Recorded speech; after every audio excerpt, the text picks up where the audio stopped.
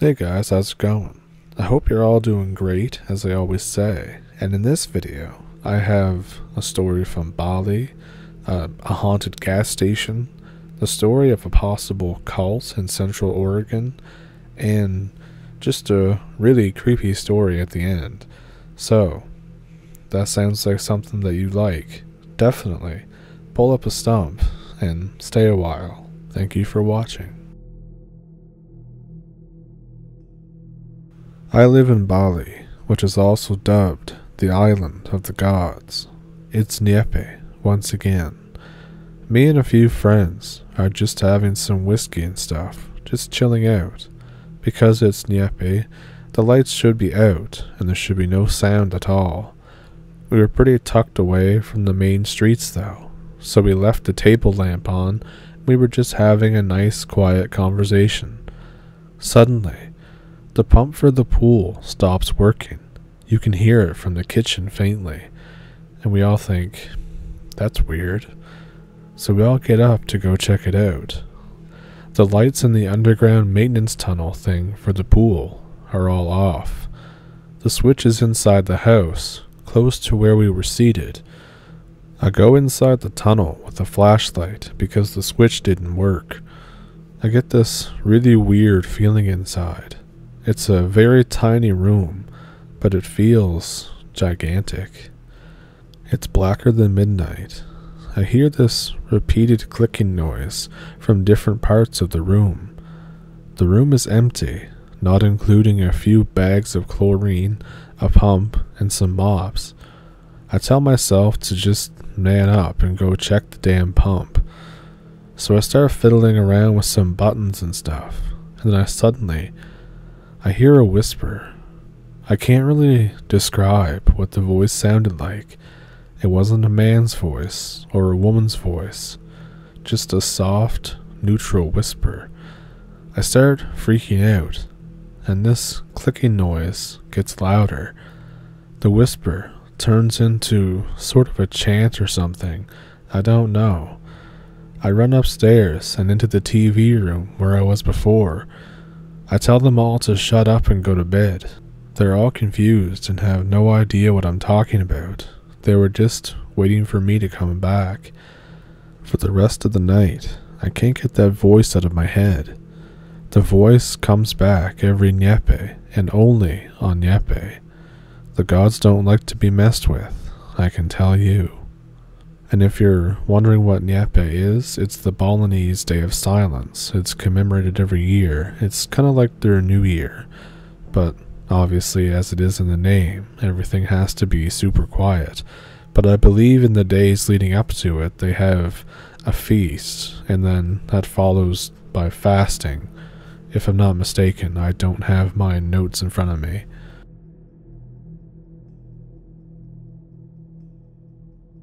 So in 2006, I used to work at a gas station. I had two friends there, Fred and Steve. Anyways, I was working late one night. It was around 11. My shift was just ending, and I can see the other co-worker walk in to take over. He opens the door, the bell rings. I look up from restocking the lotto tickets in the glass case that is embedded in the counter. He walks in, and he stands in front of the door, grabbing his jacket and sighing. He says, I hate night shifts, they're creepy as hell. We make small talk for about a minute, and I say, how was your day, man? Anything new? Etc., etc. I'm taking off my dumb paper hat and apron. I fold it up and store it in a small drawer to the left of the counter. The coworker smiles and goes in the back room to stamp in. I meet him there to stamp out and grab my jacket. I do so and walk out to the front to grab my car keys on the counter. My coworker stays in the back to wash up in the workers' bathroom. I know you're probably thinking that it must have been a fancy gas station. So we arrive back at the counter, but my keys aren't there. And, oh, they're on the floor. So I reach down at my feet to grab my keys, and as I'm doing so, I hear the front door open and the bell ring. I look up. It's my coworker. I say, aren't you In the back? My coworker grabs his jacket and sighs, and then looks at me. What? He says. Just then, the coworker from the back comes to the front, and I look at him. He says, "Dude, you okay? Who are you talking to?" I look back at the door. There's no one there. I hated that place. It was haunted or something. It had to be.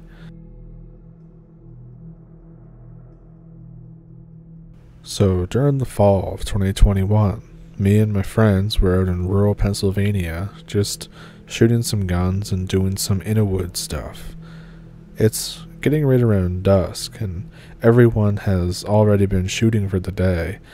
We were mostly just at the gravel pit, shooting at rocks or targets or whatever, and most of the ammo that we brought is depleted. A couple of us have some rounds to burn off, and one of us has night vision, so the three of us leave the campfire to go shoot what we have. I bring my hearing protection because I don't want tinnitus. This is important later. So we get to a sufficiently dark area, turn off our lamps, and switch on the nods, and we take turns with it. Whenever the clouds break, the stars are super bright out here, but otherwise it's very dark, even with all the gain turned up.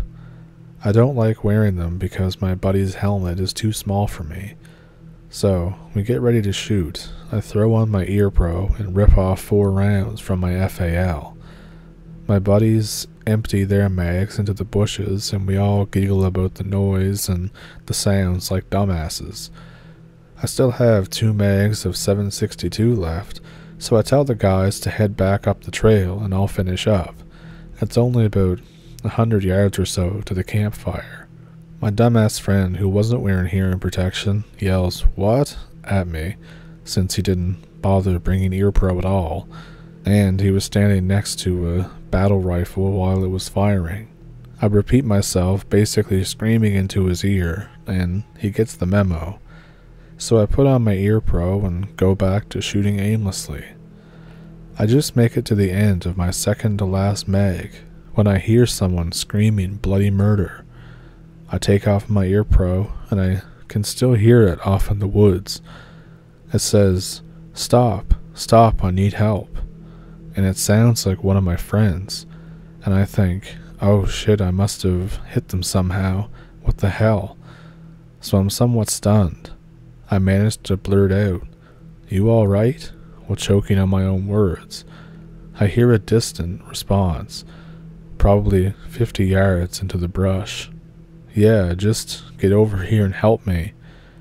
I whip out my TQ and start crashing into the bush, when I remember that both of my friends weren't wearing ear pro and that I had to practically scream at them so they could understand me. Every hair in my body stands on end. Instead of moving any closer, I tear out the old mag of my FAL and slam in my fresh mag.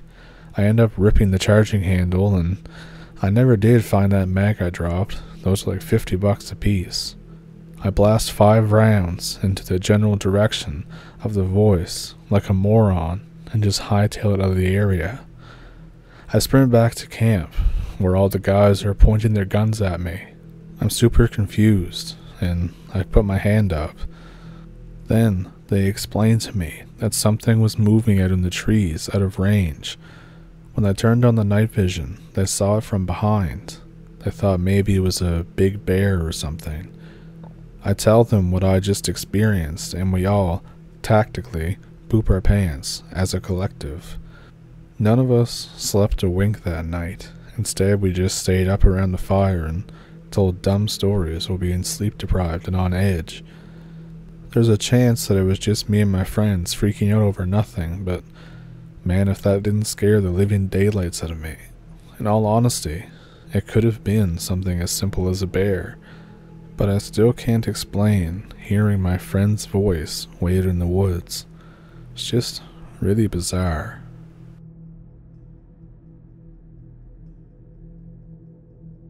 So I have a story that happened to me and my friends, but you might think it's kinda lame. So I live in Central Oregon, and my friends invited me to go help them set up some campsite in the woods. He has huge property that extends a few miles up over a hill and into a small valley type thing. And I think, sure, why not? It's a long 3-day weekend. I show up with a crap ton of gear. I'm way over prepared for what we're doing. So I leave half my stuff at my friend's house. We climb up the fairly steep hill type thing, and then we hike 10 miles to the campsite. The weekend before, 2 of my friends had come here to set up a few things like tarps and stuff. We drop off our stuff and then we get to work, chopping down trees like good human beings. There's 4 of us in total. Everybody's pretty swole except for me, so they put me on firewood duty. I have to go run around finding stuff for fire and also weaving the needles and stuff into our shelter. So fast forward to I had been working at this for about an hour. I wander off about half a mile away in search of some decent stuff to burn.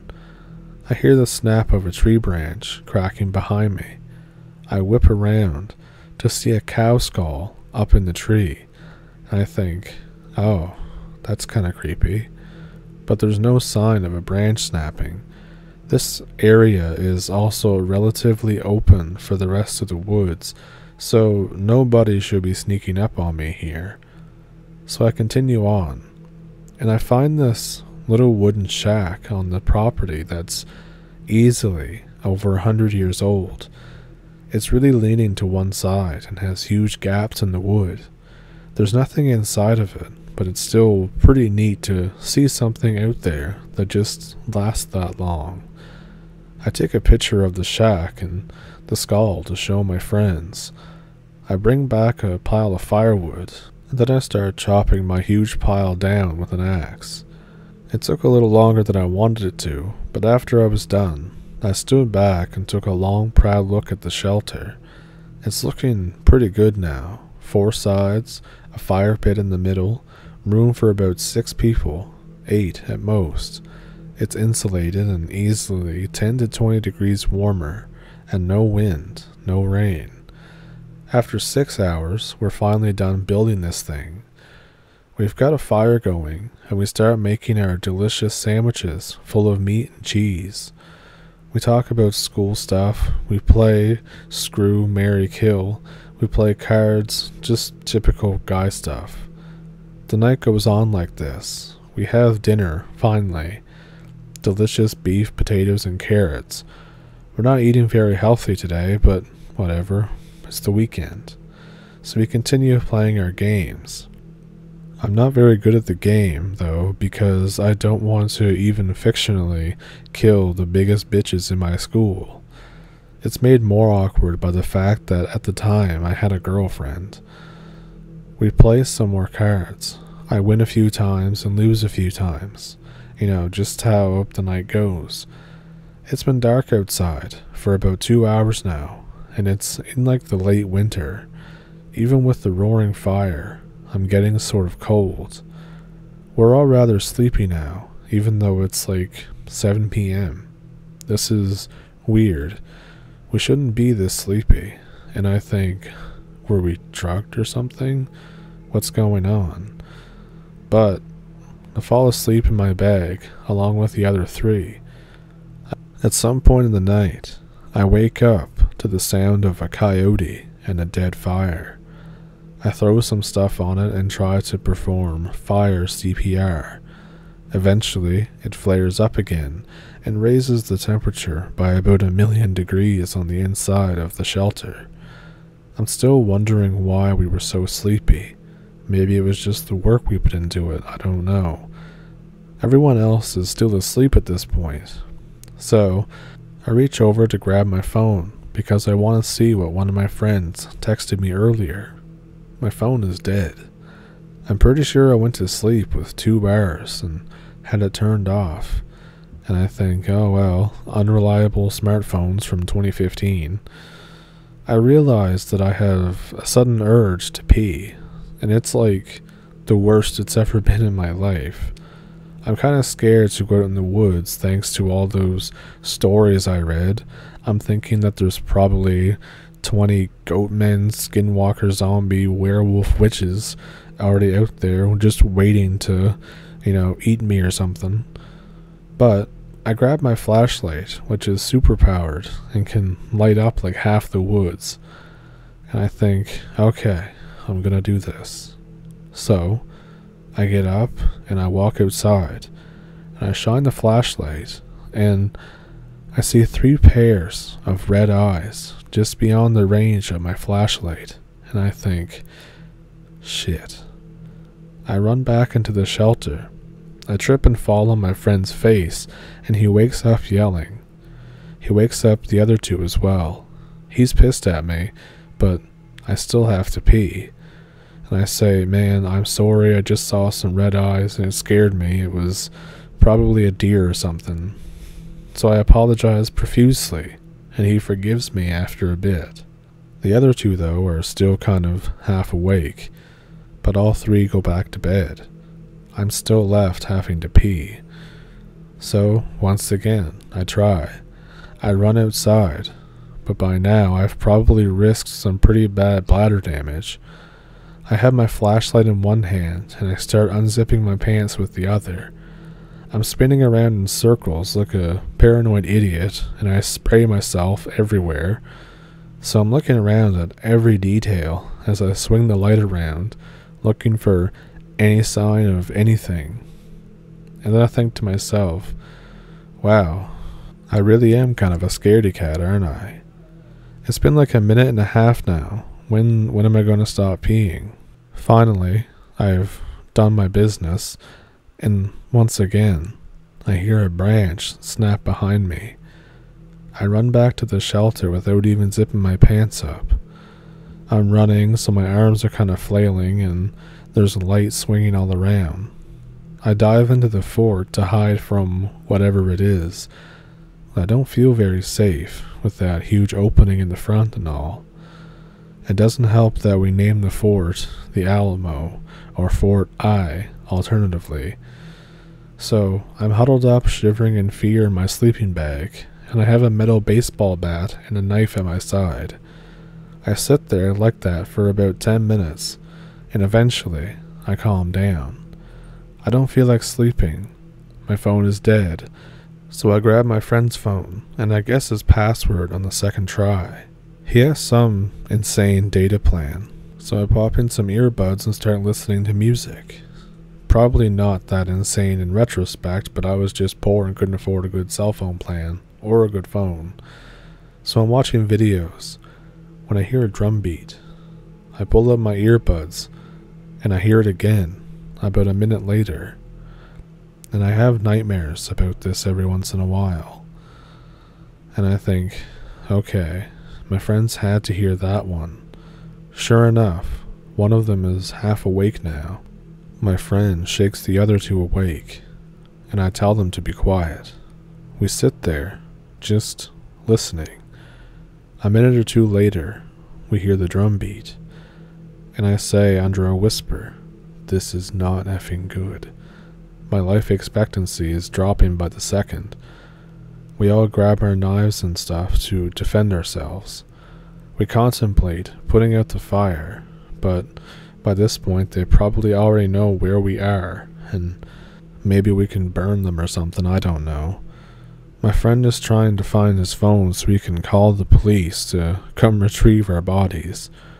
We're hiding in the corners of the shelter in defensive positions, ready to stab whoever or whatever the hell comes in here.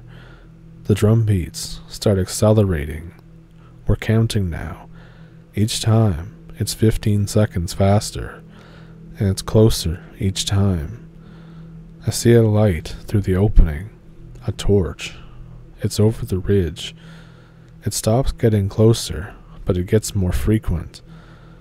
We debate on getting up and just trying to run the 10 miles or whatever it was to his home.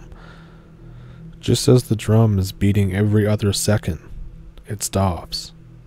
There's movement on the ridge. A figure walks up backlit by the torchlight, It stands there for the longest time and bends down and seems to put a box on the ground, turns around and walks away and puts out the torch. We all think, what the F just happened? The drumbeat picks up again, but at a very slow pace and getting farther and farther away. Originally, we were planning on staying another night, but because of these recent events, we decided against it. We packed everything up and just sat up waiting until the sun was barely rising. One of our friends reminds us of the box. We're really scared, but far, far too curious. We walk over to the box the man dropped. As we approach it, there's a nasty smell. We climb up over the ridge and we see it. There's some sort of decomposing animal head. It looks like a coyote. Attached to the stake is a sign. It says something along the lines of, "This is our land. Do not pass within the boundaries we have set down. Do not enter the valley. You may set up camp anywhere you wish on these lands, but not in this small valley. Never return. Do not call the police." And we think, well, that's pretty spooky. So we start fast walking back home. The sun's starting to rise a bit more. The whole way we feel like we have a dozen eyes on us, but we can't make out anything in the thick fog of the morning. Finally, after what seemed like forever and a day, we made it back home. We slide down a smooth part of the hill into my friend's backyard, and run inside and lock the door. We sit on the couches in the living room, and we say nothing for about 10 minutes. I break the silence and talk about how good the food was, and we have some leftovers. We start eating and just try to shift away from what has happened. We've only talked about it maybe once since. And that's why none of us have gone camping for over a year now. One of our favorite activities back then, and I'm hoping that it was just someone screwing with us and not some kind of weird screwed up supernatural cult in the woods. Either way, it was spooky.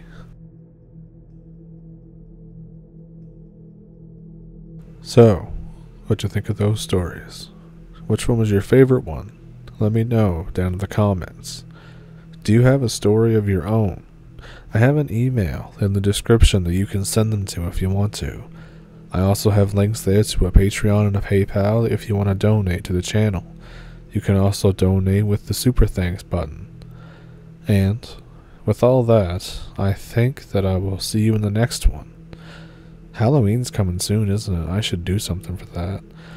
Anyways, I'll work on that, and I'll see you in the next one. Thank you for pulling up a stump, and thank you for watching.